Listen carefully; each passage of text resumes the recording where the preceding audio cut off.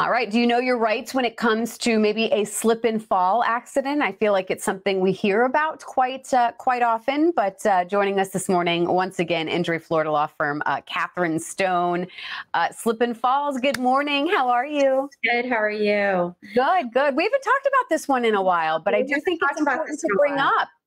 Well, and I think because, people are getting back out of their houses, people are back out going to malls, people are back out, just out of their homes in general. So we're obviously starting to see a rise in phone calls regarding slip and falls or even trip and falls. And there is a distinct difference, actually. I didn't know that. Well, with a slip and fall, what you need to understand and know is that there has to have been some substance on the ground that made you slip and fall.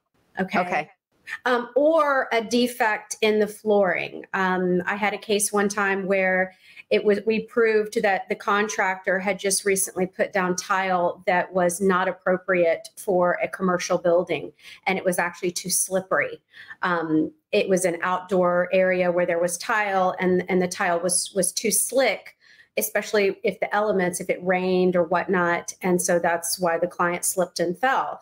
So there has to be a defect with either the flooring per se, or there has to be a substance.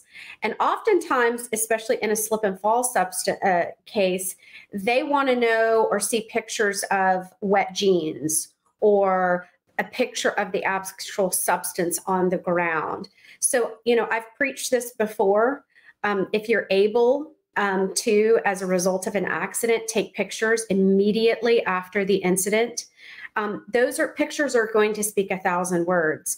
And with a slip and fall or a trip and fall, in other words, there maybe was a sidewalk that had, it was busted up or whatever there may be, you've still got to prove. One of the hardest things to prove is that the defendant or the owner or the property management company had enough time or had enough notice to know of the defect and have the ability to repair it.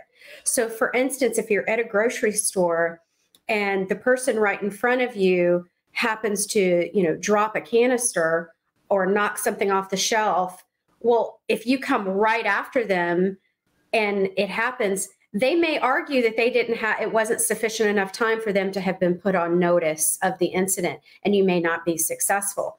That's where if the pictures show that maybe there had been multiple carts walk through that water and now the water's dirty and nasty, that insinuates it's been there long enough that someone within the store maybe should have known about it.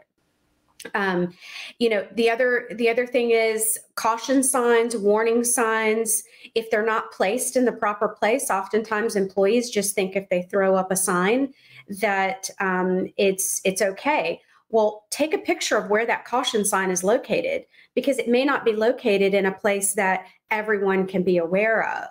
And so pictures speak 1,000 words. And then also when you're reporting incidences, I can't tell you how many times I get called months after the incident and they've never filed a formal complaint with the business owner or the property management company.